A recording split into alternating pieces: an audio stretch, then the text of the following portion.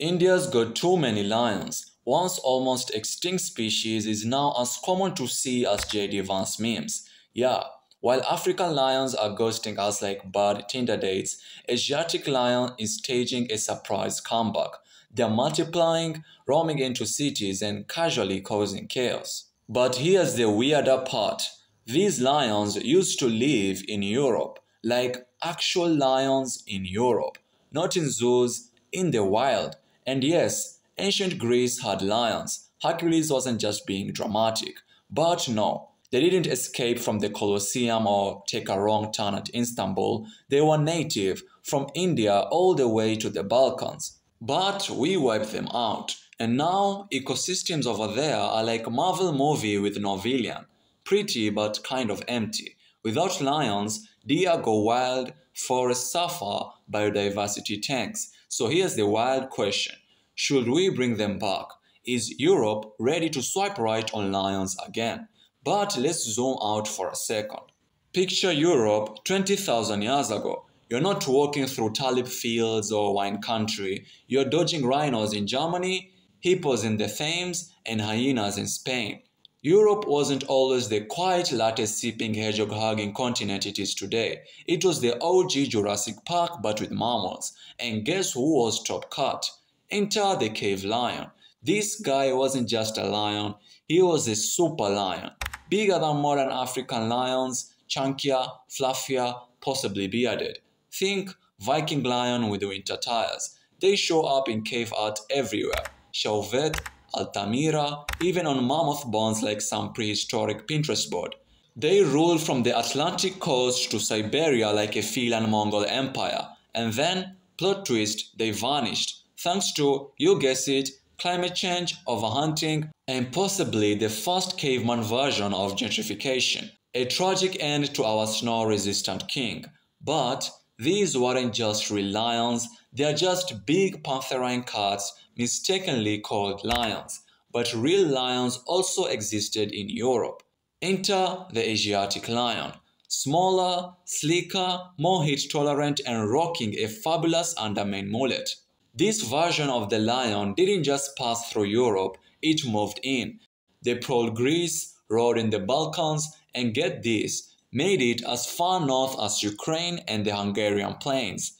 Lions in Hungary? Wrap your head around that. And no, this isn't ancient Photoshop, we have real evidence. Bones, fossils, Greek pottery with lions eating dude, always classy, and ancient texts from Herodotus and Aristotle casually name-dropping lions like they're just another local nuisance. They'll be like, oh, mind the lions on the way to Macedonia. Cool, thanks Aristotle. But here's the kicker. Most people think lions are African animals. That's the viral myth. We've Disneyed them into an exclusive club. Lions equals savannah. But no, they're more cosmopolitan than your favorite travel blogger. They lived in India, Europe, the Middle East, the Caucasus, and even southern Russia.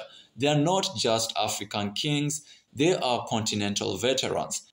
And now, in modern Europe, we've got deer overdosing on forest real estate, wild boar over-multiplying, some even throwing parties in city parks, and wolves nervously applying for the apex predator status, but to be honest, truly and realistically, they are not cats. But something's missing. That keystone carnivore energy. Lions will bring drama, balance, and just enough fear to keep the ecosystem humble. So, question time. What if Europe didn't just lose its lions? What if Europe just forget them? And if Europe remembered, if we truly grasped that lions belong in Europe as much as the Alps or olives or over-budget infrastructure projects, would we bring them back? Because Europe was the catwalk for megafauna and lions were the main event. But speaking of main event, let's talk about Gujarat, India. Home to the last wild Asiatic lions on Earth. Once upon a time, these lions were down to double digits, like your group chat has more members level of extinction risk. But thanks to a century of protection, cultural respect, and a whole lot of royal stubbornness, shout out to Nawab of Junagadh, the OG conservationist before it was cool. Their numbers have exploded, from under 20 to over 700. Sounds great, right? Plot twist, they all live in one state. That's like fitting every Marvel superhero into one elevator. What could go wrong? Now they're out of room. These lions are spilling out of protected zones, popping up in sugarcane fields, crossing highways, and casually photobombing Indian villagers like they are filming Planet Earth Suburban Edition. And while the lions are thriving, space is not. India's packed. You are talking 1.4 billion people and one apex predator slot already filled by a 300-kilo striped murder machine called the Bengal tiger. Who is bigger, moodier, and not great at sharing? The tigers are out here gatekeeping the apex predator club, while the lions are stuck in Gujarat doing the ecological equivalence of couch surfing. They've tried expanding, but every time the idea of relocating them to other Indian forests comes up, it turns into a Game of Thrones episode. State politics, interdepartmental beef, and people yelling about tough. But the worst part is already happening.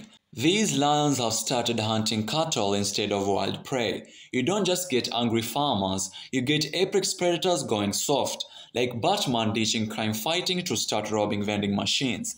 Cows are slow, defenseless, and taste like convenience, which means lions stop doing what lions evolved to do: regulate wild herbivores and keep ecosystem balanced. The more they raid villages for beef on legs, the less they roam, the lazier they get, and the more they pass those habits to their cubs, like generational fast food addiction but with claws.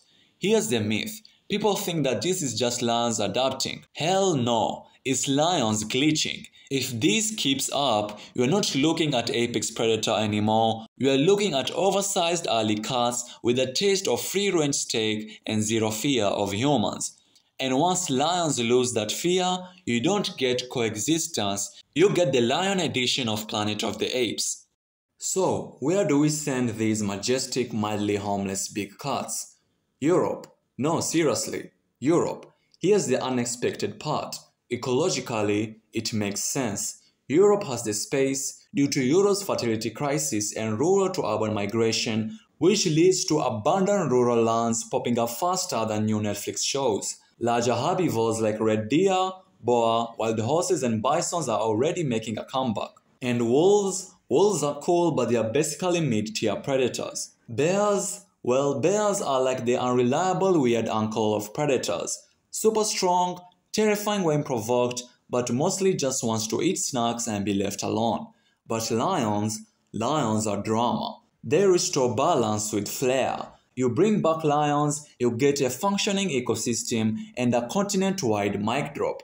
But wait, isn't rewilding dangerous when the lions eat the people? Here's the viral myth. People think lions are bloodthirsty monsters lurking behind every bush. Reality check, Asiatic lions are actually quite chill. They're social, predictable, and way more cautious around humans than Hollywood will have you believe. In India, they already live alongside people. In some areas, better than the local politicians. They navigate highways, farms, and temples like veteran commuters. So, instead of debating where to cram another 50 lions in Gujarat, maybe it's time to ask, what if we brought them home? Not just to any forest, but to their ancestral turf. From Persia to the Danube Delta, that was once prime lion real estate. Picture it, the Asiatic lion, not as an invasive species, but as returning king. And here's the weirdest question of all. If lions evolved here, if they balance the ecosystem for millennia, and if we now have the science, the resources, the land, and importantly, the need, why haven't we done it yet? So here we are, a continent with rising deer and boar populations, abundant farmlands, and a biodiversity hangover from the last ice age. And a lion species that basically couch surfing in western India, waiting for an emergency call because the deer population in Europe are getting real cocky. Europe got the land, the need, even the historical receipts. So now the big question is, should Asiatic lions be reintroduced to their historic homeland, like actual back, not as zoo exhibits, but as apex predators, ecosystem engineers, and furry drama queens with real estate demands? Or is the idea of wild lions from Iran to Hungary just too crazy, too bold, too correct? Drop your thoughts in the comments. And if your brain is now buzzing with big cat energy, don't worry, you are not done yet.